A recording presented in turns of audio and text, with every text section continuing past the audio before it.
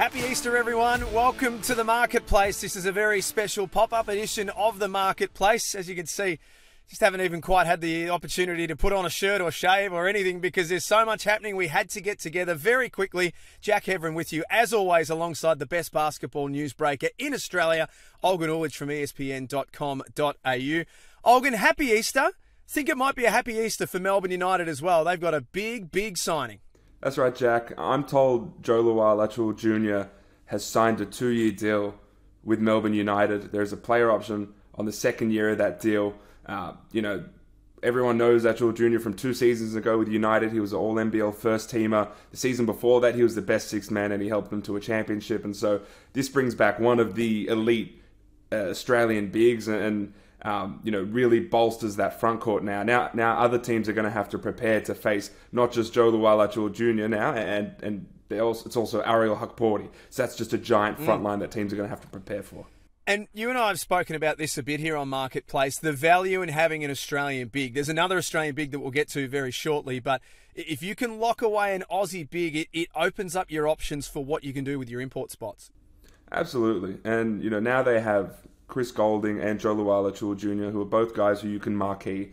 It does take away some of their flexibility with imports. It probably now means that they can bring in at the most 2 imports.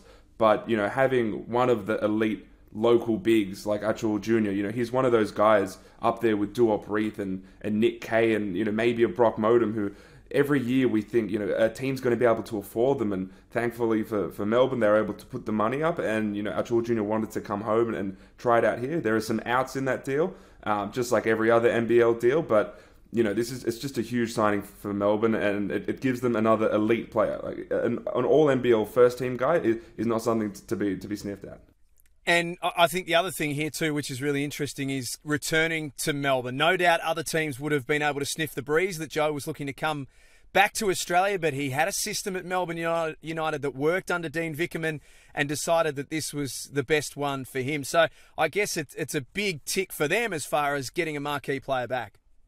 Absolutely. And the sense that I got, not just from, the talks, going into this deal, and I'm told that those things were effectively agreed on weeks ago. But it was just about, ironing down the contract and getting little things sorted. But everything that I've been told over the past 2 or 3 seasons is that Dean Vickerman really loves coaching Acuil Jr. He likes the style of play. He likes the versatility he brings on both ends of the floor. And I think for a team that struggled with that 5 position because they only had Isaac Humphries there last season. Ariel Hukporti had that Achilles injury, so he was out. So it was an issue they had until they brought Marcus Lee back. Now having that 5 spot locked in with both your players, 2 guys who can give you elite production at that position. It's an absolute win for Melbourne United, and I know everyone was thinking, is United, are they sitting on their hands right now? They've been working on this deal for some time, and it's going to be one of the biggest deals this free agency. We'll go back to the very first edition of Marketplace. We said, gee, Melbourne United have been quiet. I think now we know why they were quiet, because they were busy doing things in the background and have got another signing that they've just announced as well. That's right. Tanner Krebs, recently with the Brisbane Bullets, has shown glimpses of what he can do as a backup guard in the NBL, has signed a 3-year deal with Melbourne United. There is a player option on the final year of that deal as well. Krebs is someone who had interest from around the league. He's 27, really versatile guard, a big guard, can really shoot it too. And so a ton of teams thought we can bring him in and maybe make him one of the main pieces of our franchise. But I'm told that the idea of playing alongside someone like Chris Goulding and the idea of winning a championship potentially, playing for a competitor, that's something that Krebs is really excited about. And so he lent into that opportunity, and it's also a win for Krebs getting a player option on the 3rd year of that deal. 3 years, that deal's going to take him through to the age of 30 for him, and so he has the chance to be a real staple for that franchise going forward.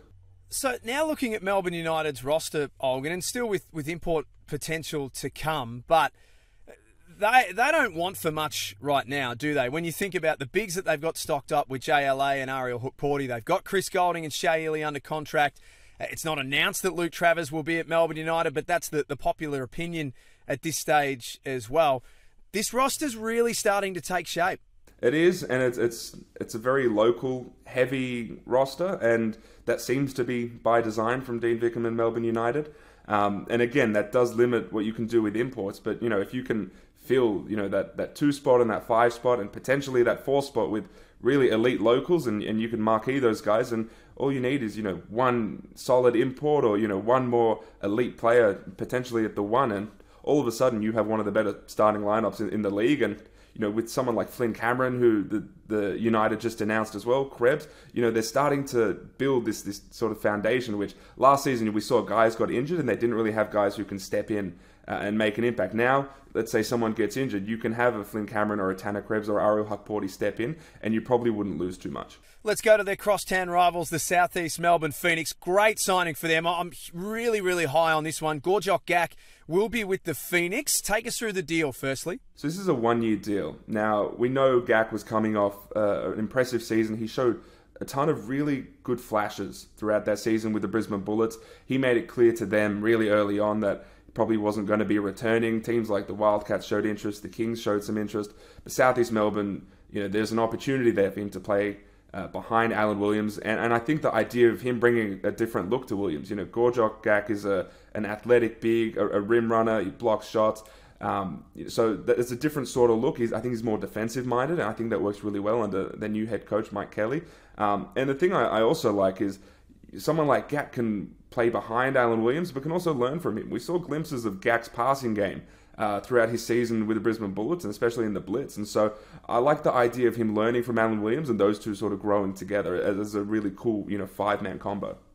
This is a great signing, and it's also the first one for Mike Kelly as new coach of the Southeast Melbourne Phoenix. Yeah, and as I mentioned, Gak is a defensive-minded big, and so it makes complete sense that Mike Kelly, and someone who clearly wants to bring that defensive identity to Southeast Melbourne, it's something that they haven't really had, since their inception. Bringing in Gak makes a ton of sense there, and you sort of have this, three-headed, monster in the front court with Creek, Williams, and Gak.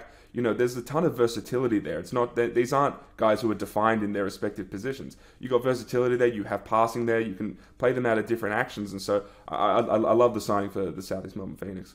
Let's stay with the Gak family to finish off, and that is AK Gak, a Calder Gak known to some. Has been with the Illawarra Hawks for the last couple of seasons. Hasn't seen a lot of court time. Was a boom youngster when he was signed. You think about some of his work with the under-19 team.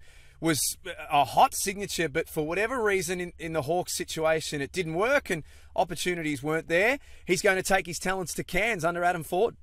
This signing made a ton of sense for both parties. You have someone like a Calder Gak who initially signed that 3-year deal with the Illawarra Hawks, and going into the Hawks, he was considered a high major prospect. And so the expectation was hopefully by year 2 or 3 he can be developed to a point where he can give you significant minutes in the NBL. But that development was never there because the Hawks were always placed differently. They were placed as a competitive team, and so they didn't really give Calder Gak the opportunity to do anything. And so now he goes to the Cairns Taipans, somewhere where he should have an opportunity to play under a coach like Adam Ford, who is known for his player development. And if any team made sense for someone like a Calder Gak who needed that development and needed some minutes, the Cairns Taipans are that team. And from everything I'm told about a Calder Gak, he's just excited to hit the floor and actually show what he can do, because he didn't really get that opportunity in Illawarra. Nice signing for the Taipans. A couple of very, very good signings for Melbourne and Southeast Melbourne as well. Well done to them, and as always, Olgun, well done to you. You're at the forefront of the news breaking as always, and we'll talk to you soon. Awesome. Thanks, Jack. Thanks for joining us on the Marketplace, of course. Don't forget, nbl.com.au is where you can go for all of your news, all of the latest happenings during the free agency period. And, of course, you can follow Olgun Ulic on Twitter as well. Thanks for being with us. We'll catch you next time on the Marketplace.